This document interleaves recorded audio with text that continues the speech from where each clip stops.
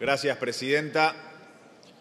Las diputadas y los diputados propinantes de nuestro bloque de Unión por la Patria han dejado en claro que acá no estamos discutiendo el abordaje integral del crimen organizado, que no estamos discutiendo un proyecto para enfrentar a las mafias, y tenemos que dejar en claro que este proyecto de ley es para perseguir, para criminalizar y para destruir todo tipo de organización popular, a los sindicatos, a las organizaciones sociales y piqueteras.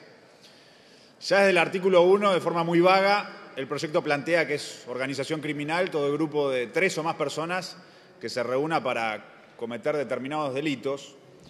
Y en la lista de delitos, incluso considerando aquellos que han sido removidos, según informó la presidenta de la comisión, siguen figurando figuras que son utilizadas para perseguir a quienes protestan, a quienes se movilizan, a quienes se organizan. Figura el artículo 89 del Código Penal, que fue utilizado por Stornelli en coordinación con el gobierno para perseguir a quienes se movilizaron el 12 de junio contra la ley Bases. La figura de extorsión ahora está siendo utilizada por el fiscal Policita en coordinación con el gobierno para perseguir a las y los dirigentes del Polo Obrero. Esa figura también es utilizada para atacar sistemáticamente a los sindicatos en nuestro país.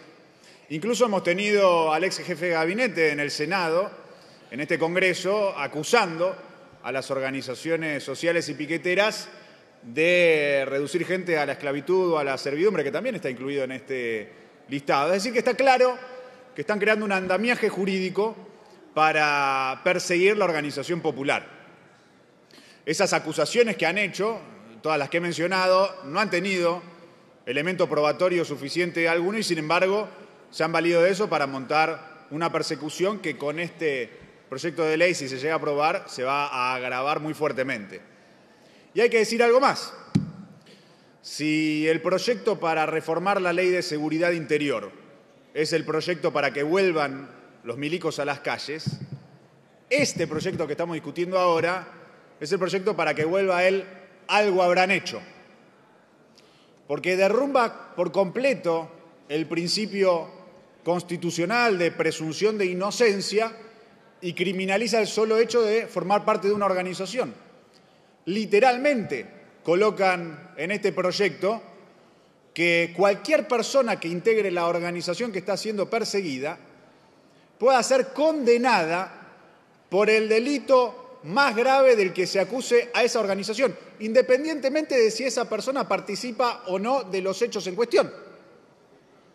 Es gravísimo. Es gravísimo, y a esa persona se le puede imponer una pena de entre 8 a 20 años de prisión.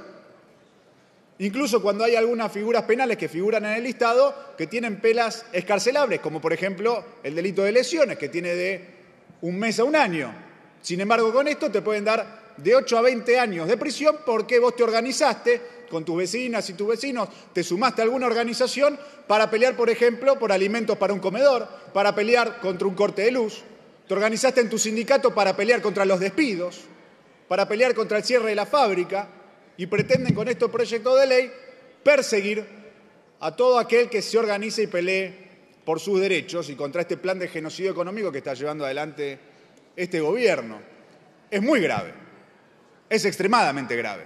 Ya hemos dicho que con la aprobación de la ley Bases han suspendido, de hecho, la Constitución Nacional y ahora están testeando los límites de la democracia. Con este proyecto de ley quieren terminar con la presunción de inocencia, criminalizar y destruir las organizaciones. Bueno, ni qué decir de estas zonas de investigación especial donde el Ministerio de Seguridad tiene la potestad para detener gente sin orden del juez, para realizar pinchaduras telefónicas o espiar las conversaciones privadas en redes sociales sin orden del juez, violentando por completo el derecho a la intimidad, el derecho a la propiedad privada de las personas. Es muy grave y socava fundamentos de nuestra democracia, de nuestra Constitución y del Estado de Derecho. Entonces, vamos a insistir nuevamente en señalar con claridad que la democracia no se defiende a sí misma por sí sola, que la tenemos que defender los partidos políticos, que es una vergüenza que hoy la Cámara de Diputados sea partícipe de este proceso de destrucción de la democracia que impulsa el gobierno de Milei y que, por lo tanto, Vamos a convocar a todas las organizaciones populares, partidos políticos que quieran defender la democracia y el Estado de Derecho, organizaciones de derechos humanos, a que llevemos adelante una gran campaña para que el Senado rechace este proyecto de ley, para que no permitamos este avasallamiento a la democracia en nuestro país y que en nuestro país siga rigiendo la libertad de organización y el derecho a la protesta. Muchas gracias, señora presidenta.